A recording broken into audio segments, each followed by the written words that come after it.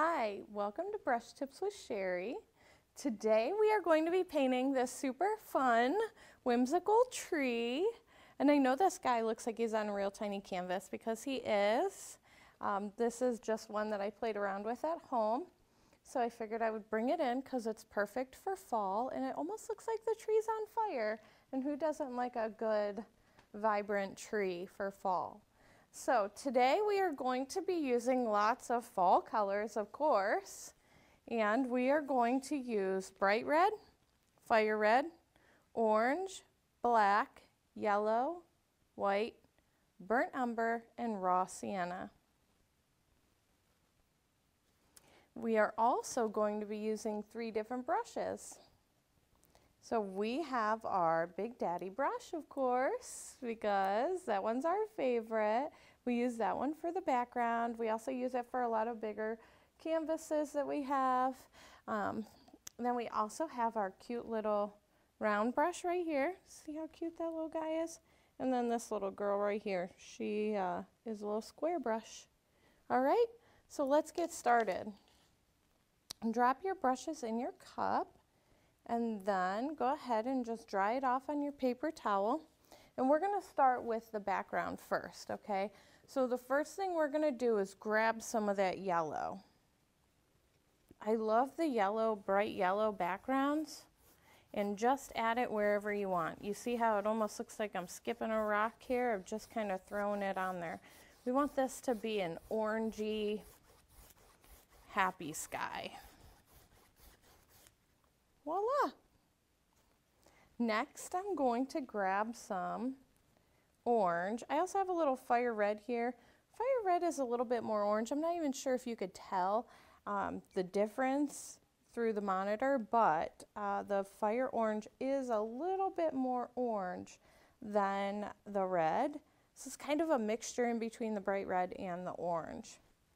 This is a fun color to have because it does just add a bunch of nice color to your canvas where it pulls the reds and the oranges together. And just keep going. I'm sure you can hear my brush.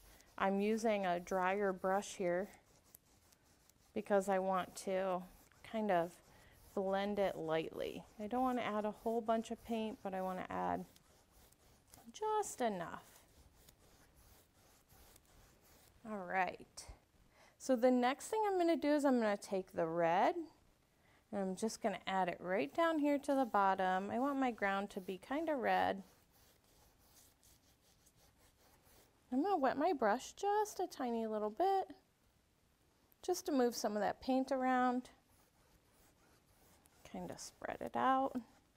And don't forget about your sides because I forget about my sides sometimes. Let's add a little red through here.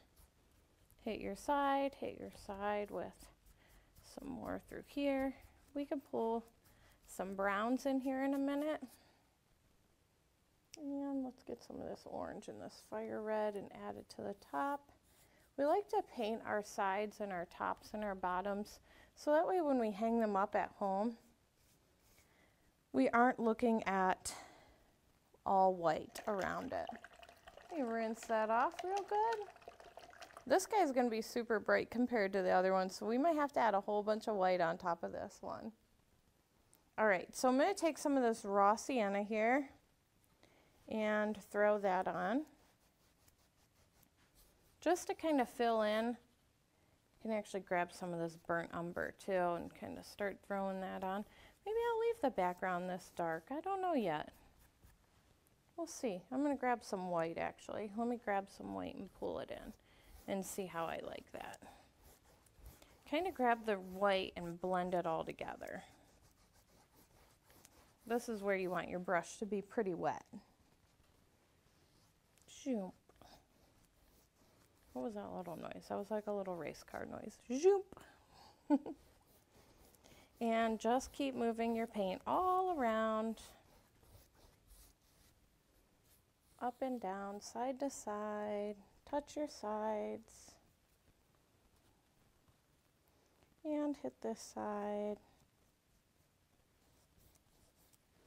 And you can wet your brush again and grab some of that raw or that burnt umber there and pull some of this brown in here. And grab some white. There we go. Very nice. Very nice. I'm going to grab a little bit of brown and add it to this red down here, because I don't want it to be super bright, bold red. I want it to kind of have that fall look to it. So I want to dim this red down a little bit. Let me rinse off this brush real good. And of course, I better check my sides. We all know how great I am at forgetting sides. Da, da, da. Look at that. I sure did. Let's grab some yellow. We'll pull some yellow in here. Oops. We'll pull some white brown in here. And we'll grab some of this red and throw some of this red in here, because we also have to do the bottom too, because of course I didn't do the bottom yet either. There we go, look at that. Well, it's a little pink, but that's okay. Feather it up onto here. Oop. Perfect. How's this look? Great? Awesome. I'm sure yours is turning out fabulous as well. I love, love, love when you share your canvas with me. So please make sure that you send us pictures of what you're painting along with, because we want to share your artwork also. We want to be able to post it on our web pages and show off all of our art friends. I'm just going to grab a little bit more white and just real lightly pull some white into here just to dim this down a little bit. The main focus is the tree. So we want the tree to be able to pop. I'm going to pull a little bit of yellow. And see, I'm not blending the yellow in very much. I'm just kind of hitting it softly.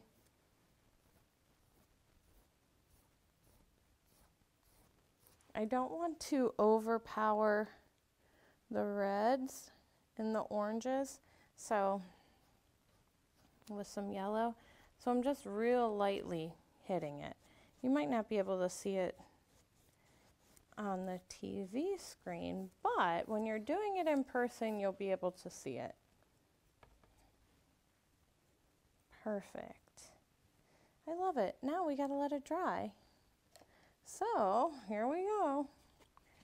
Of course, I forgot the fan again. If you go back and watch my fan dilemmas through the other shows, you'll understand my pain right now. Maybe one day I'll just get a big one that blows, and then my hair will be all like whoosh. We'll just call it wind art. That'll be fun. All right.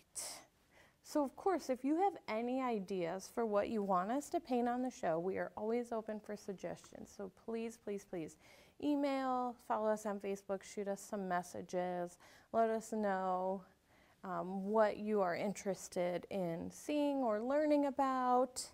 I know a lot of people always ask if I use acrylic or oils, and I use acrylic for everything. Oils I have done. I used to do a lot of oils in high school because that's what they gave me. And I used to do those in high school, and honestly, it just takes forever to dry. So you can get stuff to make your acrylics look like an oil painting. It's called medium, and we've used it before on the show. Oh my goodness, this guy is not drying. So now would be a good time to make a nice cup of coffee, maybe some pumpkin latte tea, or go let the dog out, you know, just get what you need to, a little snack or something, while your background dries. And let's see, oh yeah, it's getting there. It's almost dry. You know when it's not shiny. So when you look at it, you could see that there's some shiny spots on it. That's how you know that your painting is not dry. It'll dry to like a matte finish. You'll be able to tell. All right, perfect. So let's set this guy right here. And I'm going to use this little round brush. So for all of you that have never made a tree before, the trick to making a tree is to almost think of it like cursive writing. All right, so this is what I don't want you to do. I'm going to show you on the back of this canvas here. This is what I don't want you to do, is the normal tree that they teach you in school. Okay, I don't want you to do that. What I do want you to do is be very flowy and bring each branch all the way down. See how I don't lift my branches? I just keep going right down into my tree trunk. So I almost think of it like cursive writing. Okay? And if you're kind of nervous about starting with the point right here, like you're pushing too hard, just start here and bring it out. And then here and bring it out. So you can thicken this guy up as you go, but do not go like this, okay? All right, let's try this. Ready? Get your little round brush. Let's dip it in that black. And then let's start with our main branch. You could start here with a main branch. This is going to be your main one going right into your trunk. And I want to make that a little bit more pointed. Actually, we're looping these guys around, so we want to go like this. All right, let's do some more. Let's bring another nice branch right here. And you can see my trunk just keeps getting a little bit bigger, a little bit thicker. A little bit thicker as we go. Whoops, whoops, whoops, whoops. I got a little craze right here. There we go, perfect. Add some more to this guy. We'll leave a couple straight ones just because we can. How about that? Why not? Like they haven't grown yet to be. Let's add a little guy over here and bring him down, okay? And how about this guy? Oh, we're getting fancy. We won't curl that guy. How about we curl one this way? Ooh. Here we go. This is so pretty. I cannot wait to see yours.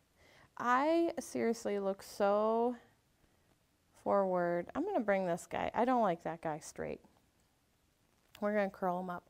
I really, really look forward to painting with you guys on the show. So I appreciate all of your hanging out with me, making new artist friends. Here we go. I'm super grateful that I get to hang out with all of you every time you watch this show. All right, let's add another one through here. Oh, look at how pretty this is turning out. Sometimes I do shock myself, honestly. Let's cross a couple branches over. Like this guy grew up the wrong way. Whoop. Oh, we went a little thick. That's okay, that's okay. Nobody needs to know, right? Nobody needs to see what we did there. Let's make a little guy right over here. This little guy right here. Perfect. I don't know what's going on here, so we're just gonna kind of pull this guy down here. And let's bring another little guy right there. And let's see. Ooh, let's bring one right here. Almost make this look like two separate branches there. And ooh, let's add another one right here. Bring it out and around. Perfect. Now at any time you want, you can definitely use a piece of chalk here. Let's bring a little guy this way. You can use chalk to draw all this out first. I encourage you, if you're kind of nervous or you just feel like you have a little bit more confidence with the chalk, definitely get the chalk out and add it to it. I feel like I'm missing something. I feel like it's a little too whimsical now. Let's see. Let me add another little guy right here. And you know what I'm going to do? Let me pull some red in. Whoops. Don't look at that big splot on the floor. Don't look behind the curtain like the Wizard of Oz. All right, I'm just going to add a little bit of different reds and stuff into the trunk and see how that looks. We're going to highlight this guy. Kind of pull some white in here. Let's add this over here. Now I'm using white. And bring some of this over here.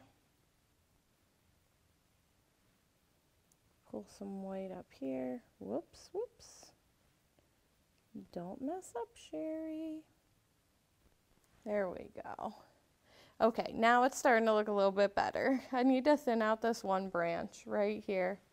This guy, this little snicker right here, snuck in, made my branch really, really thick, and that's okay. We'll clean it up, make it look fancy like it was intentional. Oh, perfect. I'm making it a little shaky down the sides on purpose, making it a little wave. I'm going to grab some yellow, and I'm actually going to pull a little bit of yellow into this trunk, make it look like the sun's hitting it. Let's bring some up here. What is that guy? That guy's like poker straight there. All right. Let's bring some of this red in. I like when I color up the tree trunks. I think it makes it look even more fun. Perfect. Perfect, perfect. All right, awesome. So, if your tree is looking like this, then super. Then we've got a tree, right? I feel like it's off, but it's all right. I need to take a little black and clean up this part right here. Whoop. So again, I just keep going like real thick with some of these. That's all right. Let's clean off this brush. Let it dry a second.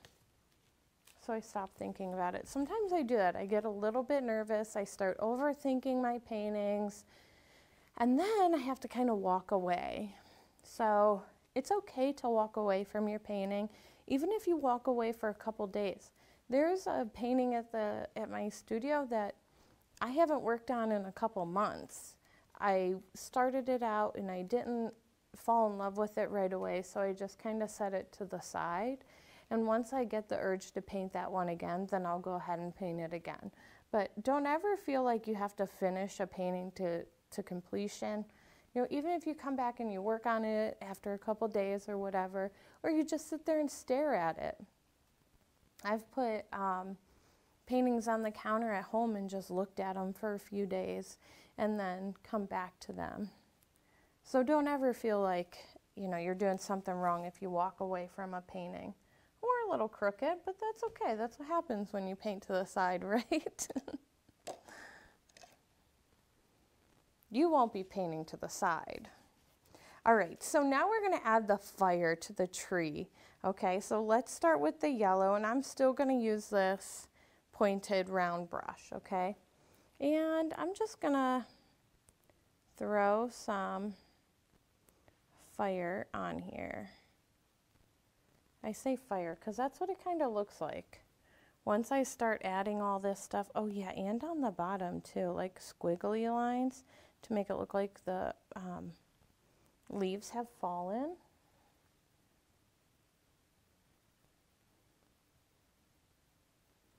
I know it's probably kind of hard to see this yellow. Here, let me pull some red in and show you how I'm doing it with the red, just real lightly.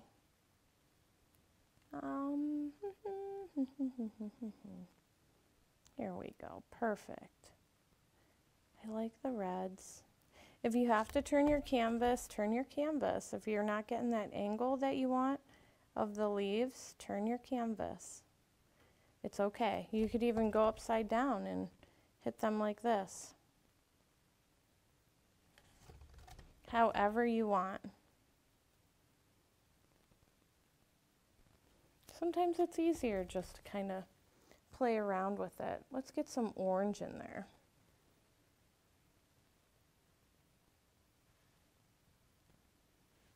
Here we go, perfect. Great. Let's add some there, add some, oh, we forgot to put some more down here. And we'll add some here. Kind of play around. We can even pull some, let's see, how do we have this? Oh, we have a couple like tree branch looking ones that kind of pull off like this. So if you want, you can add some of these. You see them, how they're like little straight lines? We're adding them to the tree. Let's get some red. Let me clean off my brush. We'll get some red. And these are just like the last final finishing touches. So you don't ever have to feel like you're not sure when the end of the painting is. Sometimes that happens. And if you just feel right, like, okay, I feel like my painting's done. I feel like my painting, you know, I feel like I can't do any more to my painting to make it look good. Or if you just feel like in your brain you're just not working right with your paint, then just walk away from it for a little bit. And that's okay too. Let's pull some of this. Let's add some nice red here. Pull some red down here. You can even add a little bit more red to the tree as we're going along. Perfect. And let's add a little guy here. Add a couple guys here. They could be girls if you want. You know, whatever you prefer. I don't know why I always call them guys. I think it's because that's what we have at home. You know, all my little guys, it's a house full of boys. Me and my daughter in a house full of boys. So we have all those boys around us. So I think that's why we just call everything guys. Like these little guys. Our little guys are loving fall right now because they love Halloween. And we decorated for it. So the little Nico, he loves all those sugar skulls and anything with a skeleton he loves. He's got skeleton jams that I have to wash every other day, and crazy spider web jacket. He's very in tune with the holidays. I'm going to add a little bit more yellow, just as some finishing touches, just to brighten up and pull back out some yellow. So I'm just going to throw some yellow on here. And you can always add a little bit of white with that yellow. See here how it just brightens up that. And look at it. Makes it look like a glowy yellow. can even pull some down here, down here. Just play around with it, you know. If you are really, really loving putting more yellow in than red or more red than yellow, definitely do that. I'll take this home. Maybe I'll hang this guy up for a nice fall painting. All right, check it out. It's looking pretty fancy. It's a little bit messy, I think, no? Maybe not. Maybe I'm just imagining it. It's hard to, oh, it's a little crooked, but it's all right. Let's pull this guy down here. There we go. There we go. Now he's straight. Oh yeah, I love it. I'm going to make a couple guys falling, and then I'm going to finish this up. Let's make a couple little guys falling here. Then I'm going to take that same little round brush, and like all of us amazing artists, we are going to own our painting. And at the bottom, I just want you to put your little initials here, round it out, and own your painting. Thanks so much for watching, and make sure you share your whimsical tree with us. Thank you.